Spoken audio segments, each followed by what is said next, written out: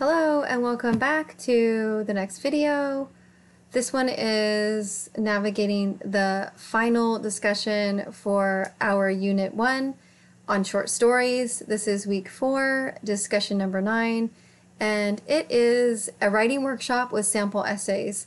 So one of the things I've noticed teaching students for the last 15 years is that whenever an essay assignment pops up, the biggest fear a writer has is, am I doing this correctly? And so to alleviate, or at least help alleviate those fears, I've created a discussion that has sample essays from students that I had just a couple weeks ago in my summer course, my summer EnglV01B course. And so we've got some sample essays here. So this is just week 4, discussion 9.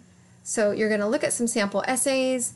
We're going to really kind of get into the nitty-gritty of the writing process and revision by taking a look at the parts that make up the essay. So whenever we read a piece, there's this part of us that says, this is good or this is bad, and we have this little gauge like within us. And so what we're addressing in this particular discussion with this activity is what we're addressing is, okay, is this essay good or bad, right? Is it effective or ineffective at delivering whatever message it has? And then we're going deeper and we're adding that layer of the question of why is it so good, or how is it so good? What is the writer doing that makes this essay effective? So these are 2 essays I picked. They're both strong essays. I mentioned on here that they're strong essays, but we're going to look at them and see what makes them strong. We're going to look at what makes them flow, and then we're going to look at in what ways can they be revised. I remember a quote when I was in the beginning of my grad school or the end of my undergrad, and the quote was this. It was, "Writing is never finished, it's just abandoned." And if you've ever saved an essay from when you were younger, from years past, and found it years later, when you read it, it's kind of cute, you giggle, it's kind of funny to see where you were at as a writer. Obviously, as a more mature writer, when you find it years later, there are things that you would revise about it, and sometimes even you would completely change, you already have completely changed your way of thinking, and so you don't even feel that way anymore. And so again, revision is a really important step of the writing process, and that takes time and space, so stepping away from your writing for some time. But for this discussion, we're just going to look at these 2 samples and kind of get to the nitty-gritty of what's working in them. So there's some questions here that might help you. You're taking notes in your journal, and this is really your own paper journal. This isn't for the journal log, but you're going to just jot down some things that you notice. When I'm reading and I'm doing it in an academic, scholarly way, I always take notes, and sometimes I go back to them and sometimes I don't go back to them. But I take notes to help me imprint and memorize and remember and really integrate the information that I'm receiving so I can plug it into what I already know. So here are some questions. So what is working in the essay? What makes it flow? As readers, when we're reading, we notice when something flows. We like it. It feels good. It's like listening to a song that has a really nice beat or a smooth melody or an awesome harmony, and we can feel that. So writing is the same way. So what's making it flow? What makes it sound good? Is it the word choice? Is it the use of transitions that a writer uses? Are they really good at sectioning off ideas into really specific paragraphs so that as a reader you can follow along without reading long chunks? So these are all things to consider as a writer when you are composing a piece so that your reader can take in the information really clearly and easily.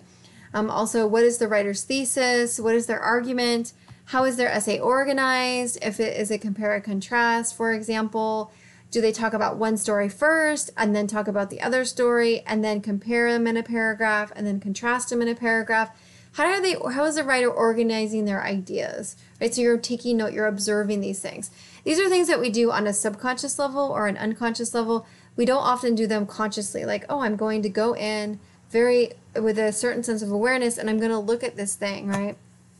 But I'm asking you to do that so that you can take away from these samples what you would like to do as a writer. Maybe there's writers, one of these 2 writers is doing something, is making some kind of writing move that you like and you want to try that. So that's why we're doing this.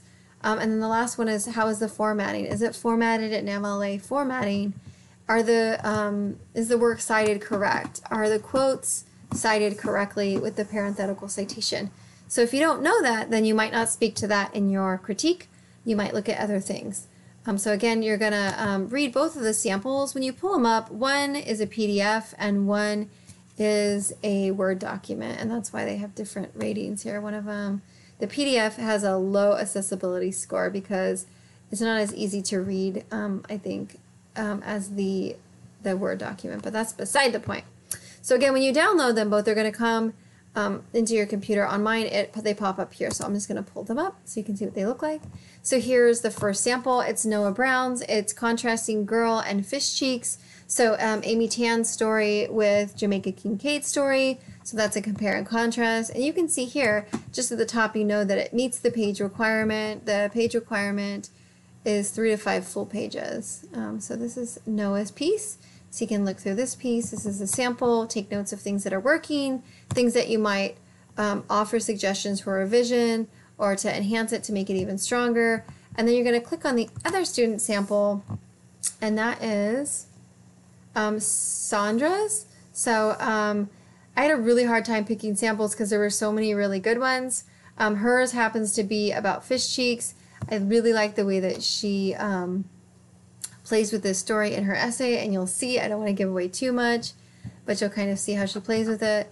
So you can scroll through her essay and read it too. So both of them are really strong, interesting essays.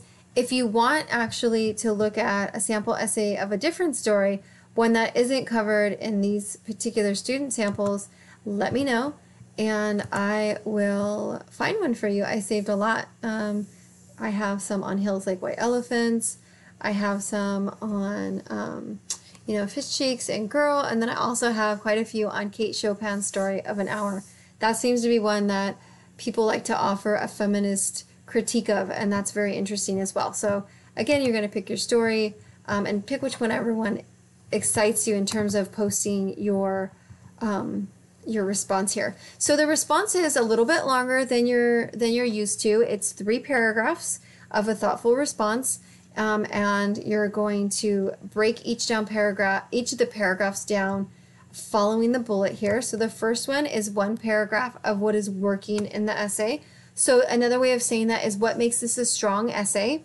The second one is offer suggestions for revision. So ideas where they can expand on information. Maybe it's interesting and you want to hear more about it.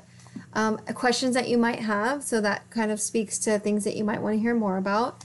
Formatting, organization issues, that kind of stuff. And then the last one, or the last paragraph that you're going to write about, is 1 paragraph on how reading and workshopping these 2 essays is going to help you with your essay. So what did you learn, basically?